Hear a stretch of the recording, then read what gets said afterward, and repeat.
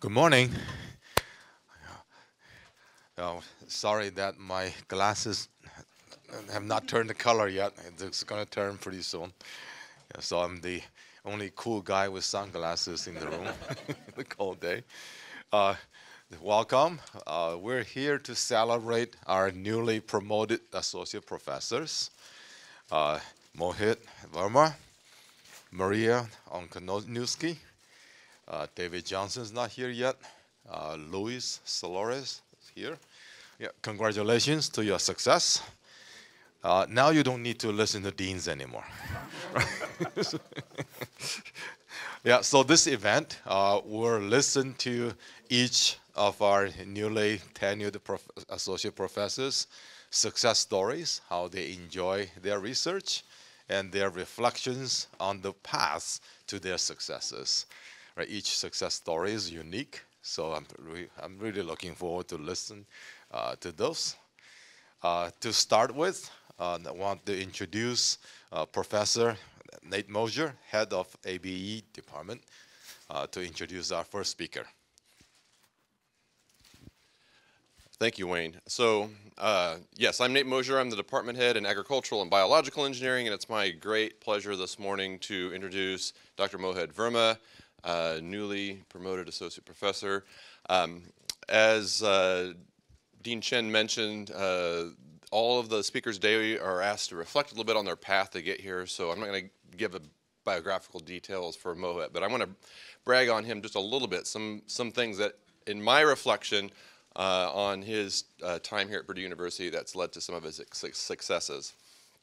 And I'll sort of point to two sort of key things. Number one, Mohit is very entrepreneurial. So he thinks about where there are opportunities and how to go after opportunities and do so aggressively.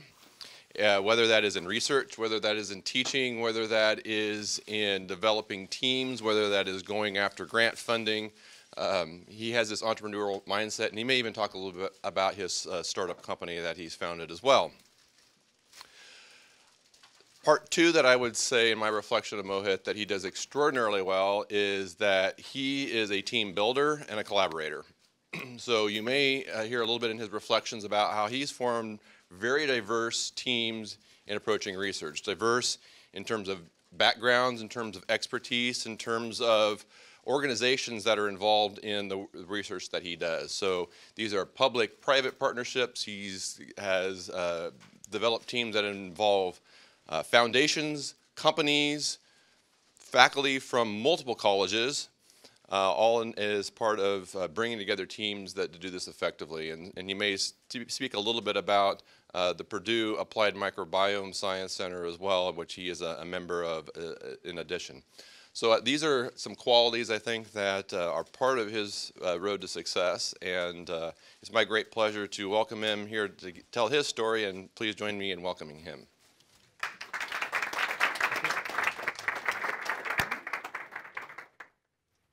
Good morning, everyone. Thank you for that kind introduction, Nate. As you all know it by now, my name is Mohit Verma. I'm now an associate professor in ag and biological engineering. I also have a courtesy in biomedical engineering. And a reflection of first, how did I get here, right? And I've written about this in a blog called lifeofaprofessor.com. So that's my blog. And one of the most viewed articles is this one right here, What is Tenure? Because people are curious, I think, just from the public, and even students maybe don't really understand what professors do and so on. That's really what's got me to start this blog. So there's some fun articles there. What I'll highlight is this graphic over here, which kind of shows you a typical path, and that's pretty much my path as well for becoming a faculty member.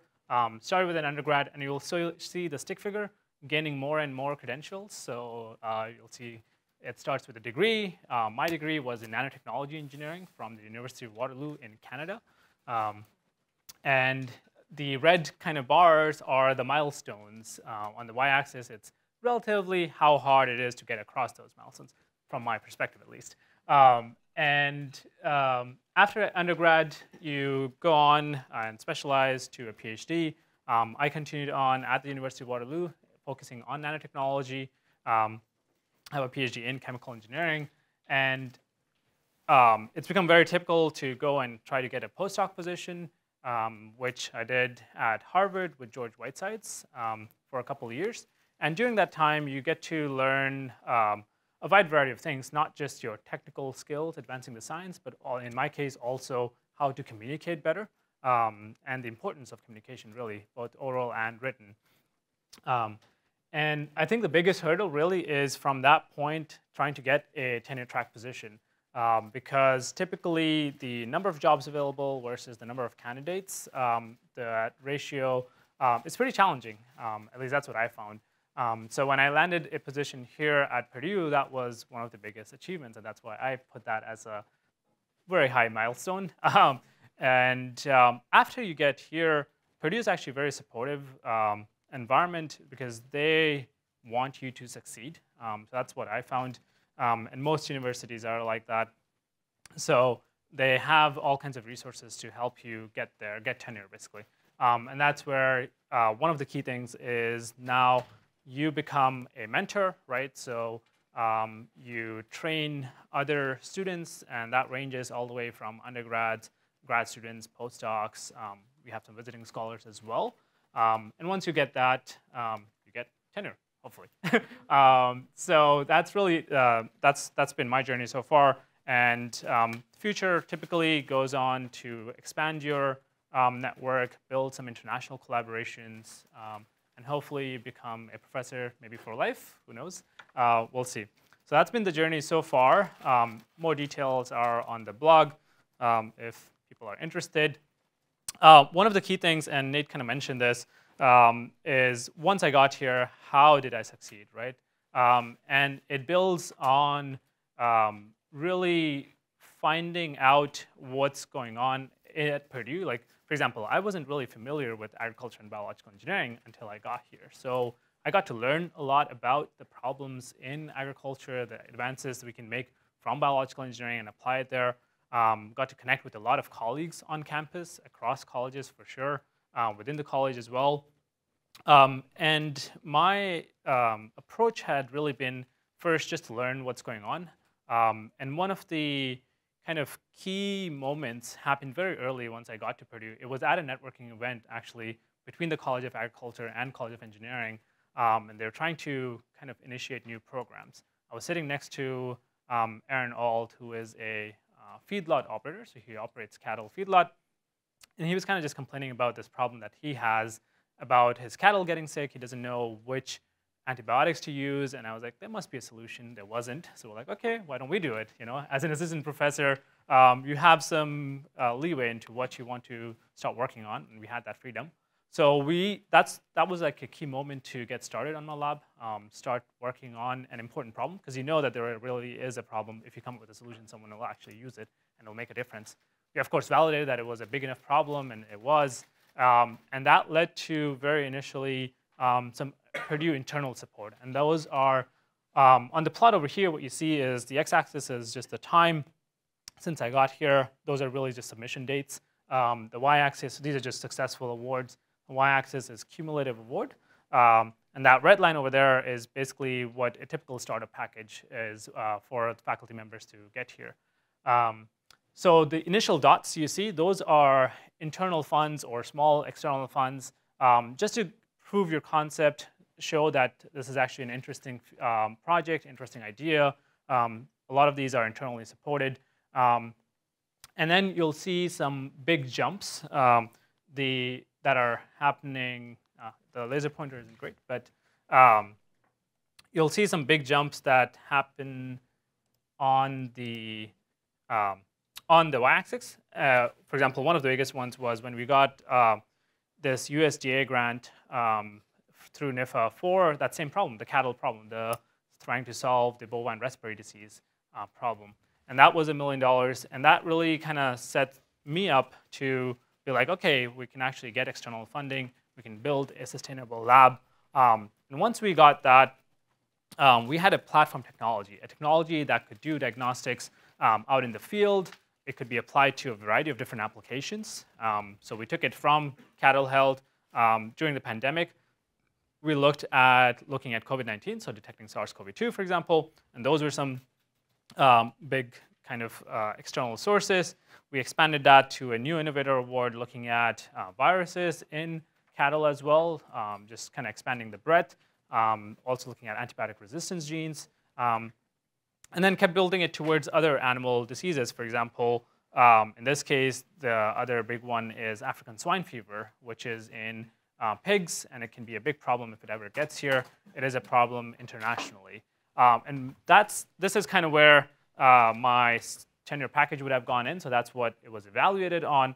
When I initially joined Purdue, there weren't really, and I think this is still true, every case is evaluated on a case-by-case basis. There's no real numbers, or at least firm numbers, but at least unofficially, what I heard was you should at least try to match what Purdue is starting you off of. So at least get to the startup level. If better, that's even better. I'm not sure the deans and them can comment on that news, but at least that's what I was told. So my milestone was like at least meet that red mark and go a little bit beyond, and we were successful in doing that. And most recently, what we've done is expanded this towards looking at taking a more One Health approach, expanding beyond just livestock, looking at other animals, wildlife, and so on, and see if we can do surveillance of SARS-CoV-2 using similar technologies. All of this would not be possible if I was just doing this by myself, and that's what Nate commented on. So almost half of our work is things that we are expert at and we do kind of ourselves. The other half is basically things that I'm working with collaborators, working with co-PIs, because they actually have the expertise of animal sciences, for example, of wildlife sciences, working with industrial partners. So all of that, it's been really fun because that's when you know that you're working with a relevant problem. Otherwise, as engineers, this is very common. We come up with really fancy tools which maybe don't really have a use. We try to find a use. So we try to work the other way around, and that's been working out well for us. And the examples, some of the examples I've already mentioned. So for example, the BRD project is listed on the left over there. We're actually going, and one of the things we also do is take it from all the way from the lab. So we're developing new technologies and go out and test it in the field. So we're doing the whole scale, and that's only really possible if you have the right partners in place. And you can see we've worked with industrial partners as well for COVID-19. That was quite an experience because it was a very rapid development that helped us get work done that would have taken several years in maybe 9 months, 6 to 9 months. So that really helped develop the technology itself, and that's expanded on to applications in animal health. But at the bottom, you also see for food safety. So we're actually helping the food safety industry as well to help detect what kind of risks might be present. What we're kind of and all of this, of course, I'm not the one doing all the work. It's all the grad students and the trainees and undergrads and postdocs. I have a limited list, really, of the people that have gone through the lab over here. This photo is also outdated because we haven't had the time to update it. But really, it's been fun to work with all the grad students, all the postdocs, undergrads, visiting scholars, and so on. And they're really the ones who do the work, right? They're the ones who actually go out in the field, develop new technologies, and really the credit goes to them to execute everything. Especially as we're moving more and more towards testing things out in the field, a lot of people are really unfamiliar. Like, I'm also unfamiliar, so we're learning together. They're learning the skills to test these technologies, get feedback, work with stakeholders. So it's been a learning process, but it's been very valuable to be able to do this. So really the credit goes to all of these people and the collaborators, which it's a long list, so I won't mention in detail, but it does cut across multiple different colleges. Where do we go from here? So as I mentioned, my starting story was really because there was a problem that needed to be solved, and that's how we started doing this research. We've kind of built upon that, and I have a startup company that is taking the technologies developed in my lab and trying to commercialize that. So really turning into a faculty entrepreneur. Christie Diagnostics is the startup. We're trying to build that up. Our initial market will probably be towards companion animals, and we're building on that. We've raised some money in investment. We're raising more money and trying to hopefully get a product out next year is our goal. So You'll probably see a little bit more of that. And on the research side of things, what we've done is we've done applications on, for example, animal health, plant or environmental health from a food safety perspective, a little bit of human health, and now we're also looking at some wildlife health. In the long term, what I would like to do is kind of try to start integrating these things, take a One Health approach, see how factors from one system affect the other, and how we can control them to try to, for example, limit the spread of antibiotic resistance, detect new emerging infectious diseases earlier, and try to build systems that are smarter than what we have available now. Try to do it out in the field rather than depending everything on a lab-based method. And to do this, we are expanding our tool set. So the things that we've already developed that we're good at, we're building that further, but also looking into new tools such as the AI-based tools. I mean, this image, for example, was generated using Adobe Illustrator AI tools, right? So that is taking off, and we're just kind of starting to get into understanding how we can leverage that for our applications. And that is it. So thank you, everyone, for joining. Appreciate your time. Thank you for having me.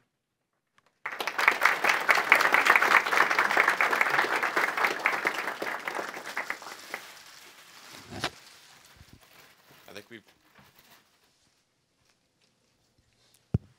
back on. I think we've got time for a question or two, if I'm right. So, are there anybody from the audience with a question? Could you go back to your chart, that your years versus research awards? Yes. So the dean's office would like to see the end has the aspirational trend. But of course, you don't have to listen to the dean's office anymore. But when I see it's a flatten off, hey, what are you doing? It doesn't include the submitted stuff, so. It's the current year, Wayne. Other questions?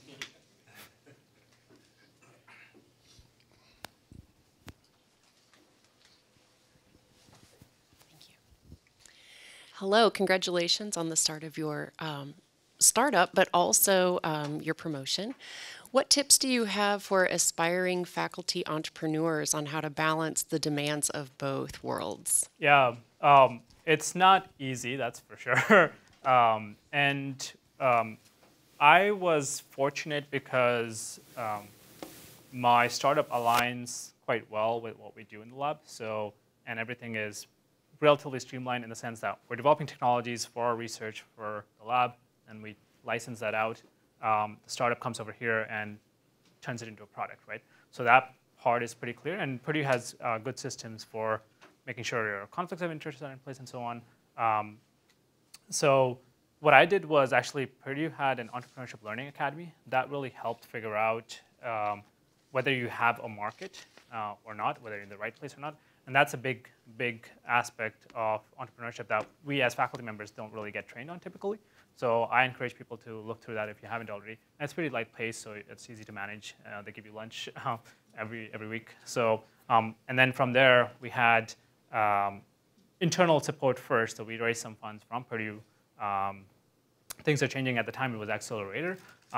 Having those funds in place is also beneficial because it helps you get the startup set up properly from the legal and IP perspective. Once that's done, I would actually recommend getting outside help for managing the business aspects, and that's what we did. That was actually a Purdue PRF kind of recommendation. They helped connect to the right people. We interviewed a few, and then we found a person who had business expertise, but also, in my case, the animal health expertise, which is what we needed, and several years, a lot more years than I did. So that really helped because now he can take care of all the business aspects, and I can focus on the technology aspects. That works out quite well. So, yeah. Thank you.